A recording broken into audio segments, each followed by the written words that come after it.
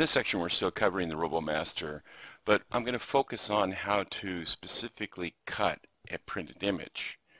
Now when you cut a printed image, the one thing on the printed image that you need is what they call registration marks. So the question comes up is, why the registration marks? Well, first, they're a mapping system for the Craft Robo. The Craft Robo will actually read these, and then after it reads these registration marks, it'll actually know where to go. It'll get the start point, the direction, and the angle of where it's supposed to put this, the cut line. Now, 3 marks are needed.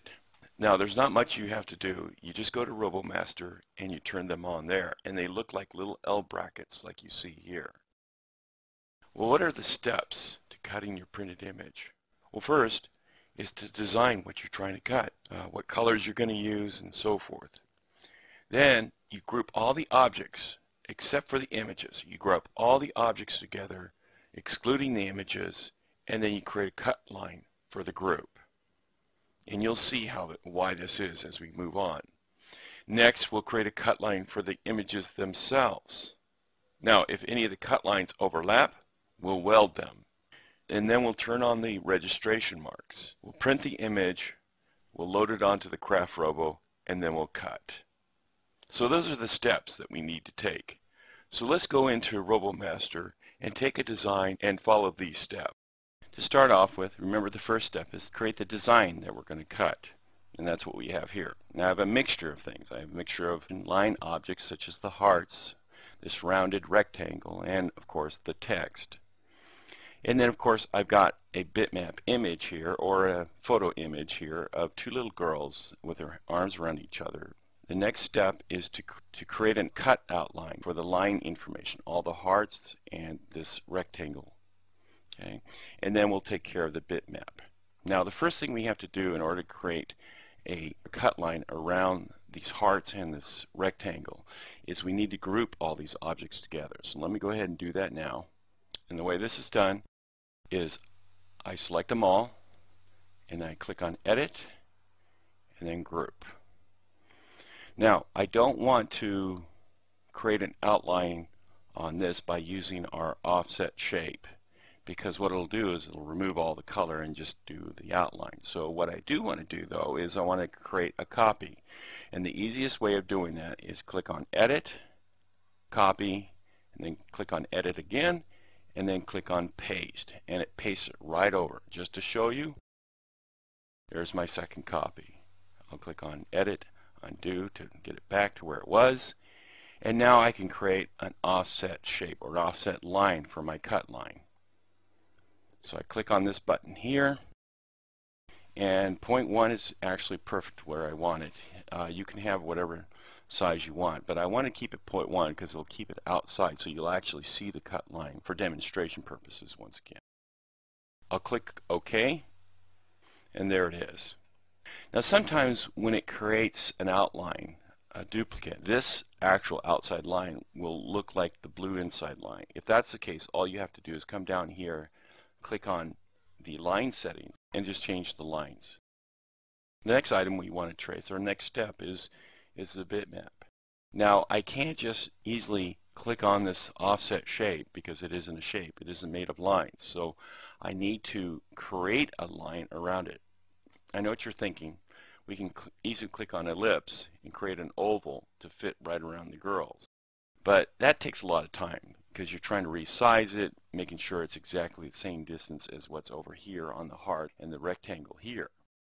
So the best way of doing that is to create an outline using the Get Outline feature. That's the one that I was telling you earlier where it'll take a bitmap and then trace the outline. Let's go ahead and go there now. Now when you get into this is you notice it's oversized, it's larger. I want to see the whole thing, so it's a matter of just clicking on View and saying Fit, and there it is. Now what I want to do is I want to make this whole oval kind of black so that it'll trace, especially around here, because if it started tracing around this oval, it'll start coming up the little girl's back here, and I don't want that. So what I can do is I can increase the threshold again to make it a little bit darker, and there it is, just a little bit more. Okay, Now, I also have all these little spots that I don't want it to trace, so what I then can do is once again click on this outer frame only, which will ignore all these inside pieces. I can then convert to outline, and there it is. So now I just paste, then edit. Now it's on there, but as you recall, when you use that get outline, it brings it here. It actually groups it with the bitmap, which is kind of a good practice, so it keeps things together. But in this case, I want to ungroup it so that I can create the outline from that. So I'll go ahead and right click, or I can click on edit and ungroup. I'll click on the line itself, and then I'll go to this offset shape. The value is 0.1 again. It's outside. I'll click OK again, and there we have it. So now we have the oval, and we have around all the vector shapes. So basically this is done. Now the only thing I have to do is, you notice how this outline and the outline on these vector objects are crossing over. Well, we have a simple tool, as you recall, to take care of that. I'll click on the oval around the girls, and then I'll hold the shift key down and then click the second outline, and then I come up here to my weld tool and I just weld them together, and there we have it. Now the print is ready, or the design is ready. The cut line is ready. Now I have to create registration marks. It's real simple. This button here, you just click on it. You click on Use Registration Marks. Just a note on a couple of these options. Size is the size of the registration marks. Origin, I wouldn't mess with that. It just puts the origin in a different spot.